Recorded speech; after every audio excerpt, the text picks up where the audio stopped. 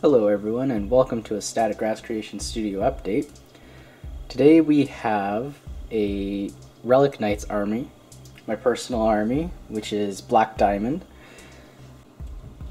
I picked up all this stuff at PAX earlier this year in September. I've been following the Soda Pop miniatures a little bit for Relic Knights since their Kickstarter. And now that all this stuff is in plastic, I wanted to get an army. I also got some of my friends into this as well, so once their stuff is all finished, then we'll probably get to some playing. These guys are known as the Diamond Corps. Every unit comes with stat cards and ability cards. Here's the stats, and then here's the abilities that they can do. These didn't come with sleeves, so I sleeved them myself. On the back is the symbol of their affiliation, I believe. And then up here is the faction symbol. Now for these infantry, I wanted to go for a stormtrooper or a starship trooper kind of vibe, but then they just kind of turned into Imperial Guard Cadians from Warhammer 40k, so I just went with that. The bases are all from Secret Weapon Miniatures. These are the Urban Streets and Trenchworks, and I'm not sure about this one. I think that's Swamp. This one is the PC9 Breaker team. As you can see, they're a heavy weapons team. Like the others, this is actually a custom-made base. This isn't the Trenchworks from Secret Weapon Miniatures. The planks here are balsa wood, and then flocked with regular sand. This is a chunk of plaster or some kind of easily breakable resin. It's just kind of very chalky, so you can make bullet holes and scorch marks and stuff on it really easily. And then these little large caliber bullet rounds or bullet casings are beads from my local craft store. This thing is just a muzzle flash from a different company, I can't remember who. And yeah, they're painted the same as the Diamond Corps infantry. I think it looks pretty good.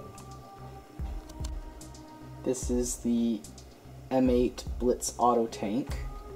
I had fun doing this one. It's like I guess like a remote control tank or something, or like a single person tank. It's just not even as tall as infantry model. I did just like the PC9 Breaker team has muzzle flash, but this time I did some very distinct OSL, some object source lighting, so it looks like it's, you know, the light is reflecting off the armor and the treads. Unfortunately, you can't see the details inside or on the base. I thought I did a really good job, and then suddenly the tank covers it all. But I laid some bricks in there, and there's bullet casings or shell casings in there as well, and again that chunk of chalky plaster stuff. So it looks a little bit more dynamic. These three ninjas here are the Suspect 7. Her backstory is that she's a bunch of clones or something, and people have tried to kill her, or they've seen her die, but then just, you know, more of her just keeps popping up. That's the basis of, or that's the backstory for her. For each of these, I tried to follow color schemes from Akali from League of Legends. but I think I made the yellow one a little bit too sportsy. Now she has like a soccer jersey or something on. The poses here are a little bit hard to get some detail shots in. Like she has a mask, one of those Oni masks or whatever they're called. And the base was custom made. So I have some water effects in there.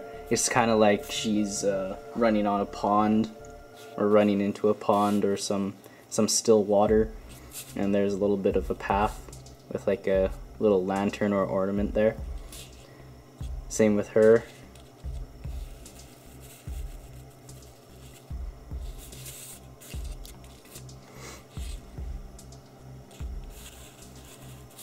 This one's, I guess, easiest to see the details on the model. This here is a special character for the army. Her name is Sophia Drake, leader of the Black Dragons, heavy infantry, or the assault infantry or something like that. It's a set of models that isn't released yet. Since this is a new game, there's still a whole bunch of stuff that isn't released yet, but so far they're doing pretty well. And for Sophia Drake, she has black armor, well, very, very dark armor, just like in the card, her artwork. And for her base, I did bricks. I laid some bricks onto the base. And over here, where she's grinding the ground to dust, basically, I broke a whole bunch of bricks and just laid them so that it looks like she's destroying the ground with the force of her kick or landing.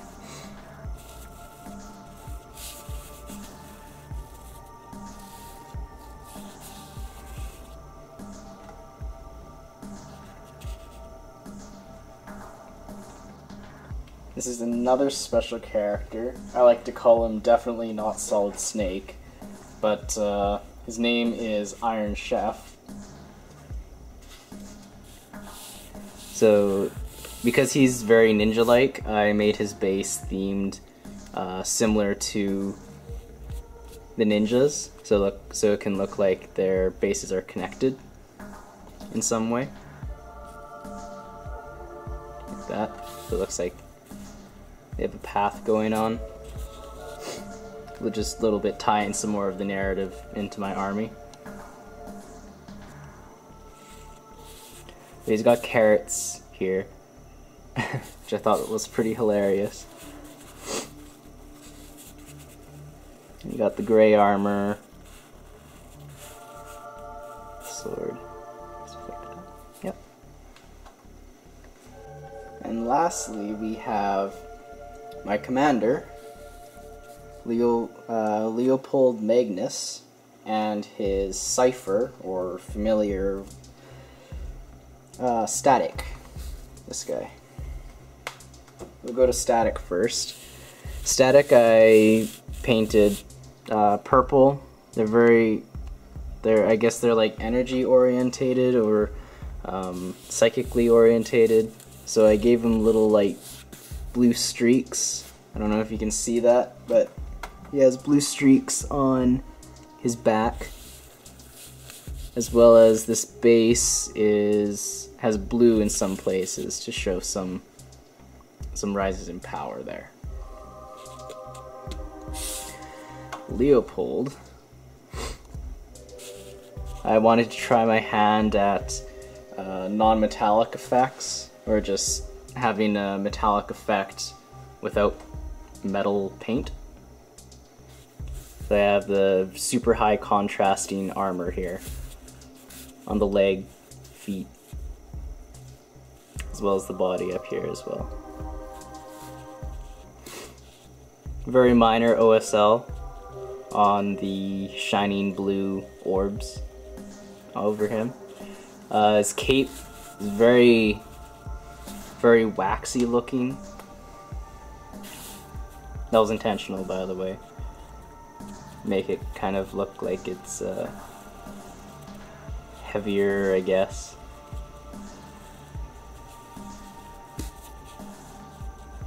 And he's standing on custom base as well. So I hope that was pretty neat. I really like these models. They're fairly dynamic, very good looking. And I'm really looking forward to playing some of these games with this army. Static Grass Creations is a professional miniature model painting and assembly company. Check us out at www.staticgrasscreations.com for more information. Set up a project today and let's bring some miniatures to life.